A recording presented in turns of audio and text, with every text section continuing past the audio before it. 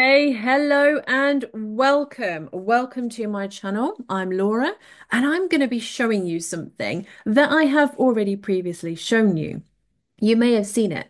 I'm going to redo a video that has had over 136,000 views. It's been so popular, but it was made a couple of years ago and it now could do with an update. So there's a couple of things that I'm going to add in which will make it better for you, your business, and your graphics.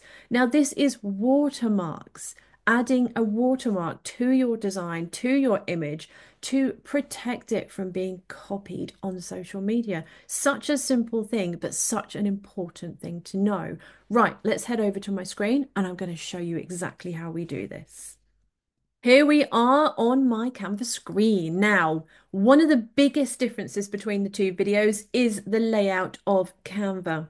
When I done the original video, it was back in the day when Canva looked different. So if you are looking at the old one and then you're trying to use Canva today, it will look different. So I wanted to redo the video mainly for that. And also because you can add watermark onto videos as well. And I get asked all the time, can you add watermarks to videos? Yes, you can. So we are going to show you both. Okay, we need a design. So I'm going to head over to create a design.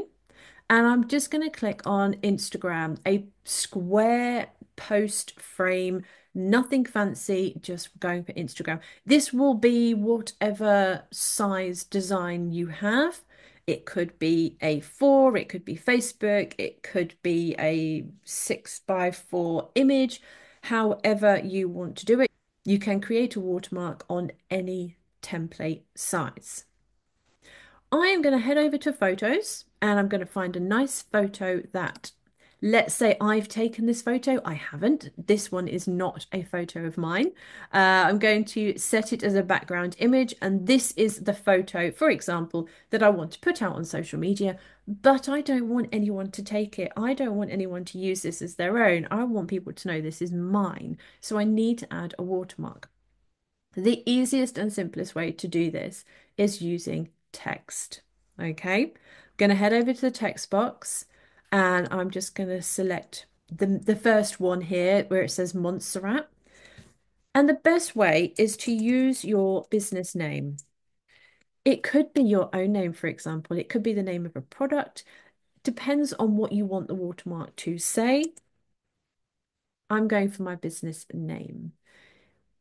I'm also going to just bring it in so my words are on top of each other. And then I'm going to use the corners to drag it out across my screen. You can see where this is going. I'm going to centralize it because I want the watermark to be across the entire design. I will just change the font. You don't have to stick with the first one that's on there. You can choose whatever font you want. Depends on what you fancy. It could be your brand font, for example. If you have a specific brand font, use that. If you're a business, do use your brand font. I'm going to go for this one. I quite like this font. Move me down here so we can see the screen a bit better. And the key, this is the key. There are two things to do here. I'm going to change the color of the text to white. I will show you with black as well because they do look slightly different. And then I'm going to hit the transparency key, okay? And I'm just going to start fading it out. So you can still see the writing across the design, but it's not too obvious. And you have your watermark. I add another page, actually, if I duplicate this one, the same text box, if I change it to black, for example, we'll change the text color to black. You will need to adjust the transparency even more. But you can see it a little bit clearer. So it depends on the actual colors in the image or the design that you're putting the watermark on. Depends on whether you might want the watermark white or black. So we've got two different options here, one with white, one with black. You can see them both. You can see the image in the background. One may be clearer than the other on your design. So that is how you add a watermark on top of one of your designs. It is as simple as using a text box, your business name, drag it out so it fills the entire design, and then change the transparency using this one here. Couple of tips. I would have your watermark in the middle of the design. I wouldn't have it at the top here, and I wouldn't have it at the bottom here because it may be possible to crop out. If you've got it across the front of the design, it cannot be cropped out. You could, if you wanted, have it smaller, and then you could duplicate it and put two lots on there so you can still see it. It is entirely up to you. You could have it rotated, for example. You don't have to have it level. You can have it rotated so you can still see it on your design, however you want to have it. But the key points are changing the color of the text, making the text nice and big so it covers the main part of your design, and then using the transparency to just make it visible within the design. Now, you can also do this on video as well.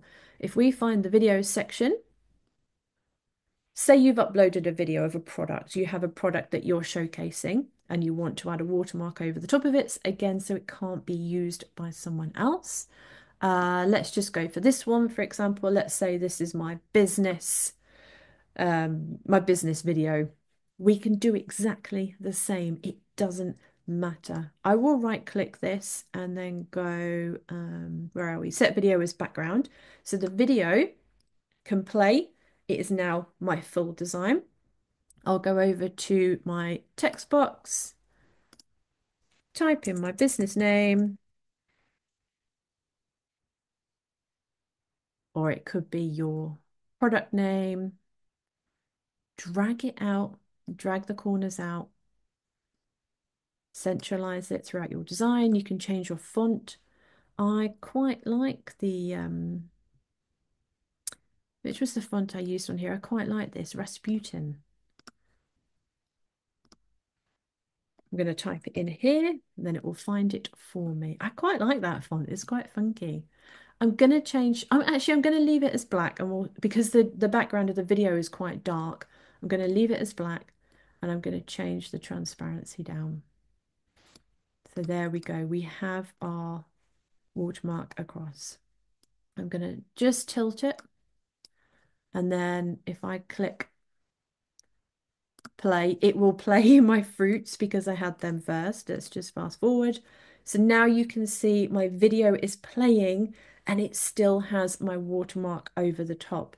And when you download this as well, download it as an MP4 file, a video file, you will still have that watermark across the top.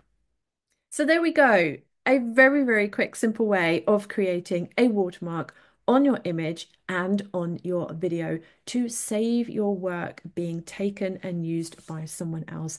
A great way to protect what you have created. I really hope you've enjoyed this today. Please, please do come and follow and subscribe to my channel because we have so much going on here at the moment. And that is me. I'm Laura. I'm a Canva creator and a Canvassador, and I love bringing Canva videos to you.